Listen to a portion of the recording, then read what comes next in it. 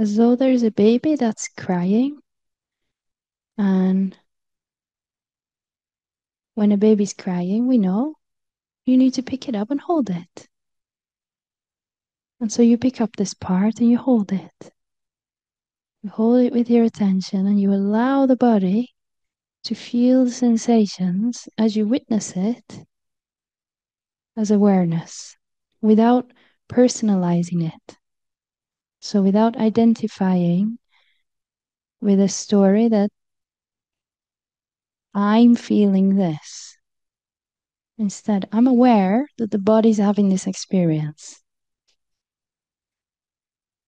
This is something I need to fix and get rid of, so I'll do the practice.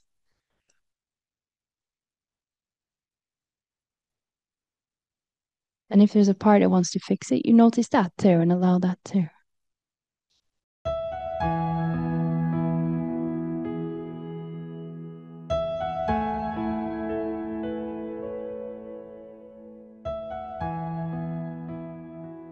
My question is, I've had the bad experience with suppressing thoughts, and my system reacted pretty badly, so I don't do that anymore. And obviously, not to do that now.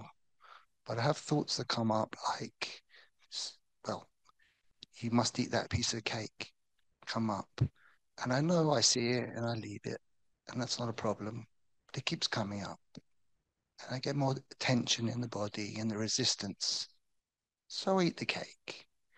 And then I get the part of me that's a critic that tells me how awful I am and I'm not very spiritual, and I I get sucked in by the thoughts. But that I see and it goes. But obviously in the future, another piece of cake and another thought comes up. So I just like your advice on how to deal with the situation. What it boils down to is becoming curious about what is true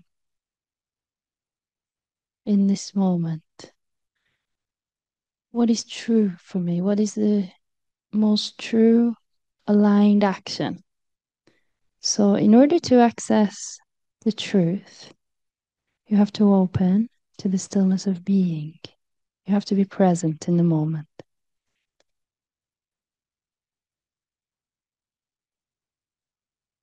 So, you're already aware of this pattern that plays out. That's great. That means that when it rises up, you might be able to recognize it in the moment. And then you can do this exploration. And first of all, you become very present and just aware of the breath. And you open to the dimension of beingness. And you inquire, is it true to eat the cake right now? And most likely the mind will say, absolutely. And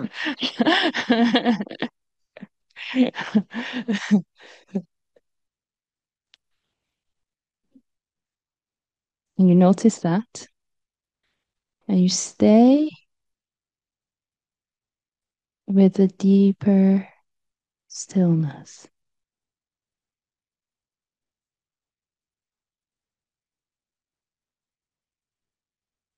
Just in silence, like you're just opening up to allow life to guide you.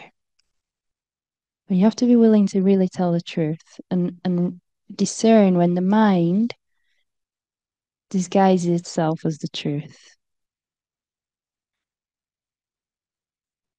And so you feel.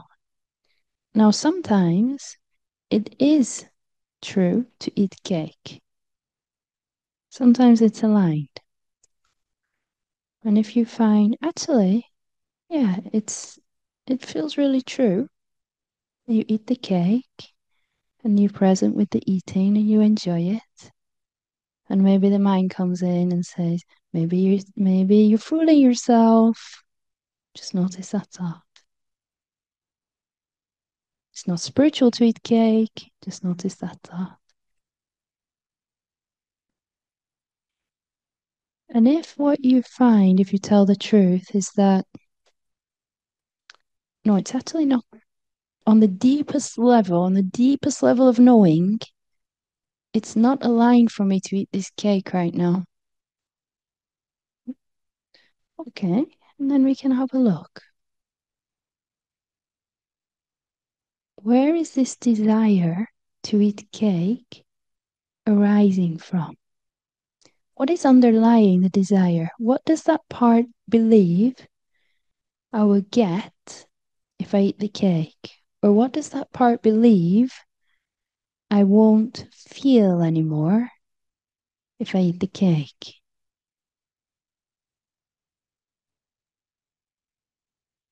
And again, you open up to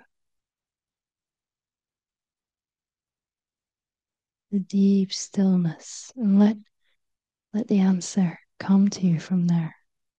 Because all the information is there inside of you. If you're willing to tell the truth, you can access everything that you need to know.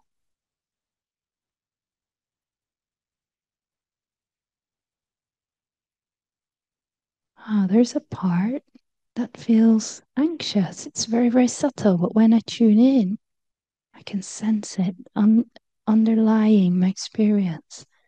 And it feels like if I eat the cake, the sweetness of it will soothe that anxiousness. So it's a part that's seeking soothing.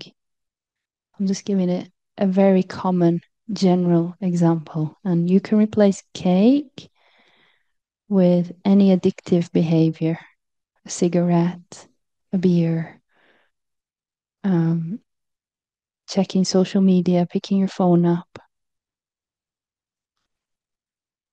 even calling a friend to have a chat. Subtle movements that happen as a way to avoid being fully present. Okay, so now I found this part is here. Let me inquire. I'm curious about this part. And the mind might come in and say, no, eat the cake, just eat the cake already. And you just notice it. Would you do your inquiry? And you say, okay, maybe I will eat the cake after, but first, before I eat it, I'm going to do this inquiry because I really want to get to the bottom of this. I want to understand what's happening here. I want to know. And after, maybe I'll eat the cake. That can help to calm that voice because if it knows, okay, I'm going to get the cake, I'll give you peace while you do your inquiry. So then you tune into it. And it might not be anxiety, it might be sadness or a feeling of loneliness. Doesn't matter which one it is, you just have a look, what's there? And then you notice that these are labels describing an experience. So, what is this experience that's uncomfortable? Where is it in the body?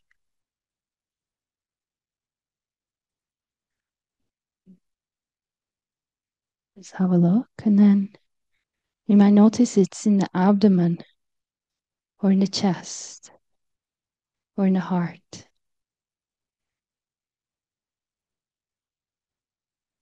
What is it that doesn't want to be felt? What does this sensation actually feel like?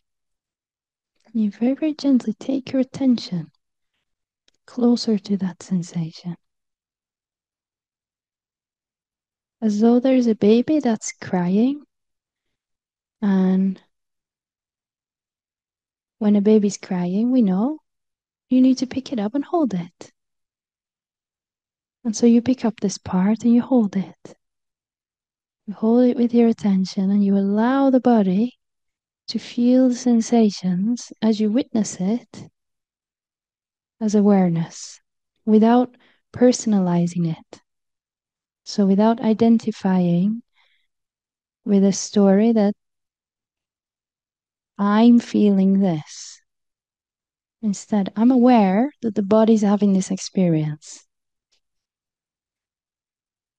this is something I need to fix and get rid of, so I'll do the practice.